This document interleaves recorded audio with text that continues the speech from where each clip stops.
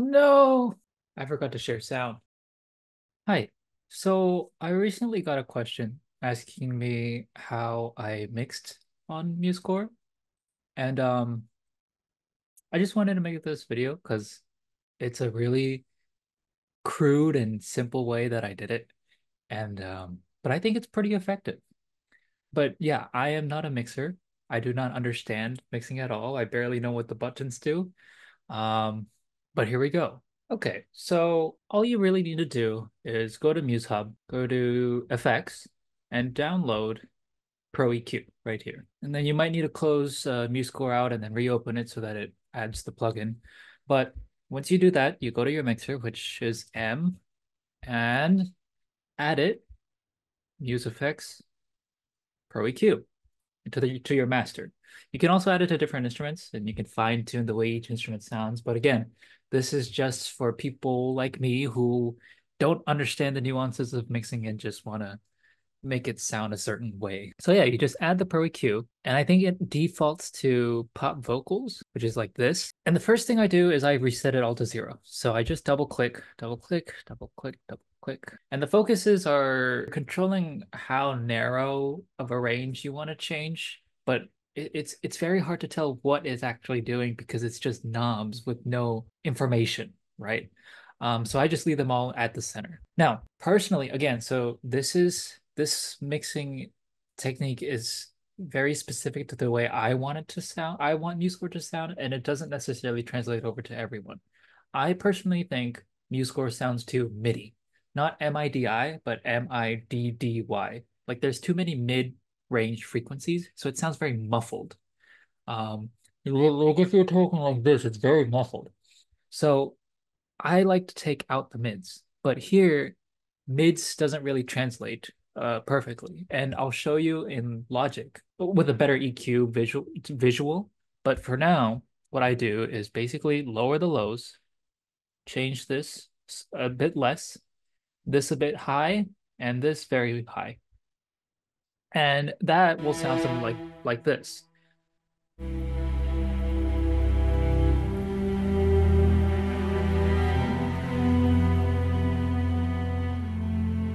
Off.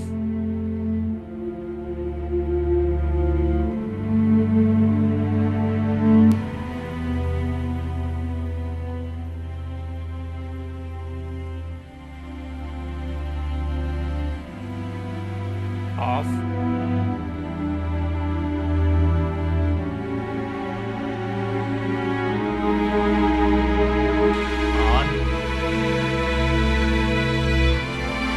Yeah, so you can always fine tune it. So let's go back.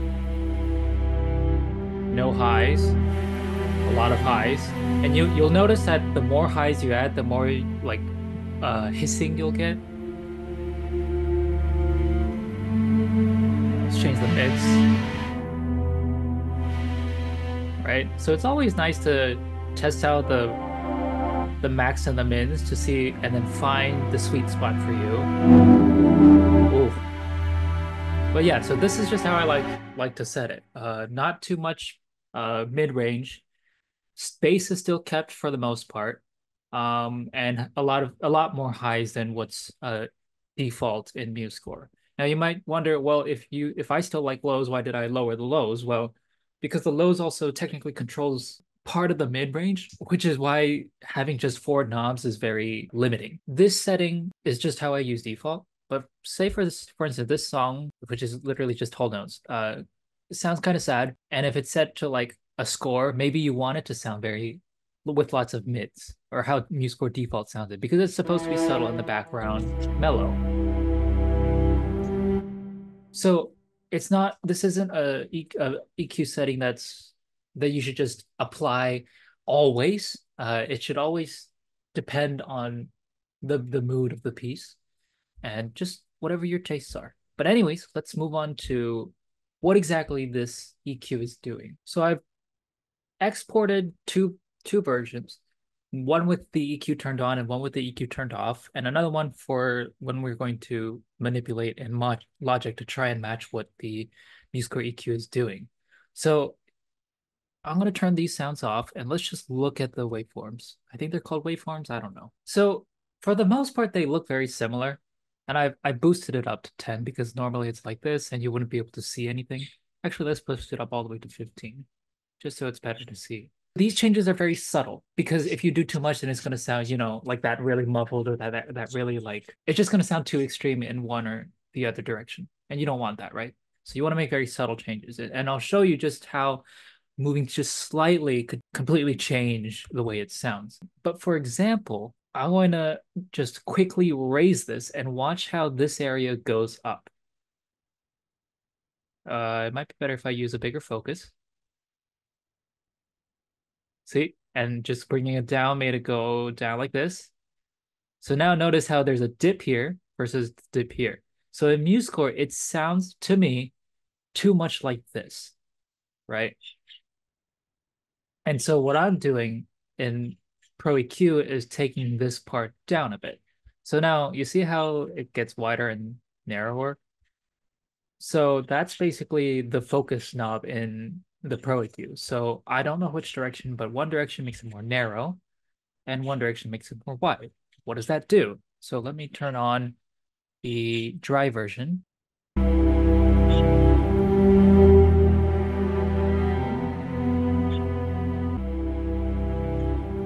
I'm going to make it very narrow. It's going to bring out that certain frequency between 500 and 520. So that means pretty much only one or two pitches are going to be affected. So yeah, so right now it sounds like a very small range of pitches are getting, like when you blow on a bottle and you get that sound, right?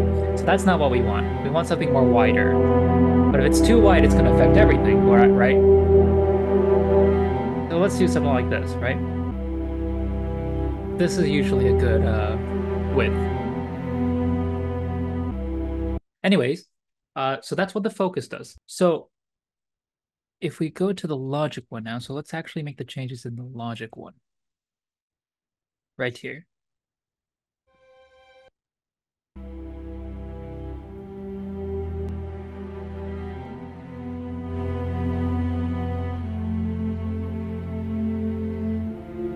So we can leave the lows low, that's fine, because here we have more knobs, right? So I like to start with the mids.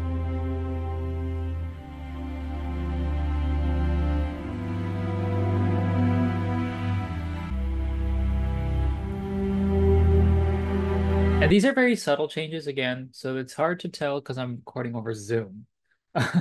And the sound recording isn't, or the screen sharing, sound sharing isn't that good on there. So at the very end, I'll export these and do a comparison between on, off, and maybe the logic one. But for now, it's just to show you what exactly it is I'm doing.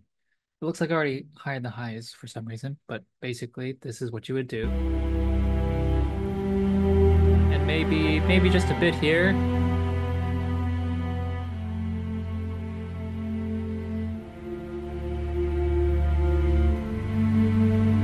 Boost the lows just a bit, because why not, right? This is basically what the ProEQ is doing, except in a more visual format, I guess.